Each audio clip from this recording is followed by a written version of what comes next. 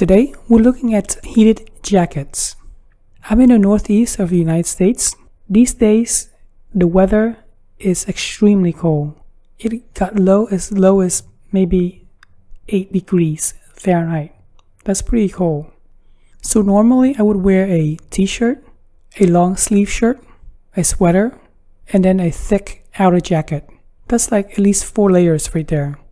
I saw people with Milwaukee heated jacket and I'm like, whoa, that's pretty cool. I gotta get one. And then I look at the price. It's at least 250 bucks. That's a lot. That's a lot considering that I probably use it for at least 1 month. For all of the other months, it's gonna be pretty cold, but not extremely cold as in December and January.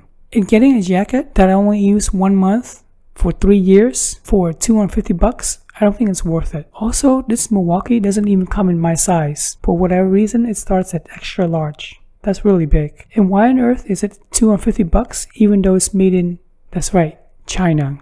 250 bucks for something that's made in USA? That's much more tolerable, I think. And then I went on to YouTube. I saw people making their own jackets for about 60 bucks. That's pretty reasonable. I went back to Amazon and then just put in a keyword for heated jacket. And this is what I got.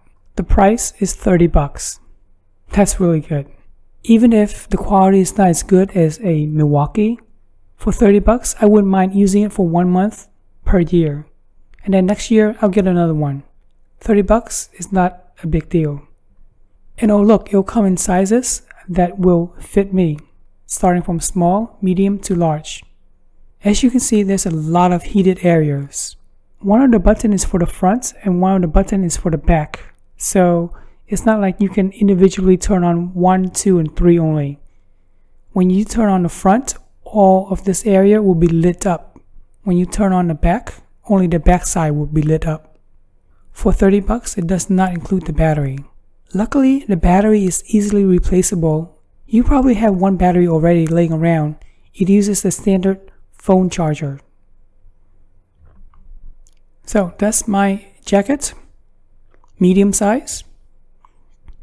Inside is the aluminum wrapper. I don't know what you might call it.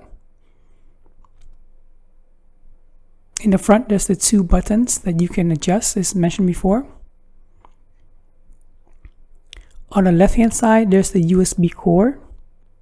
It sticks out from the pocket.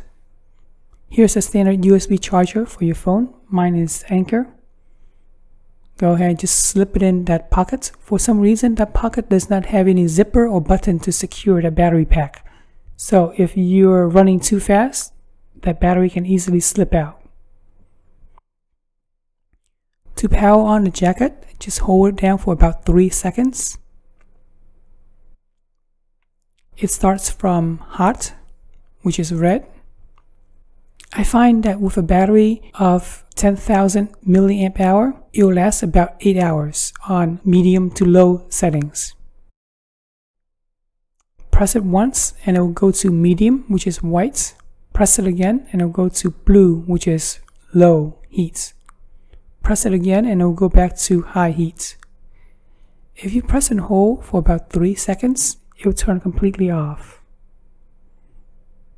Yep, what do you think? Pretty cool, right? 30 bucks? It's a no-brainer. I got one for myself, and then the father-in-law, and then my mother, and then my mother-in-law. I got it for everybody. It works really well. It works as advertised. Hopefully you're warm during this cold winter month, but if not, and you're thinking of getting a heated jacket, this is it. The price cannot be beat, and I would be amazed if you can find something even better at this price point. I really appreciate you guys subscribing to my channel, and thanks for watching.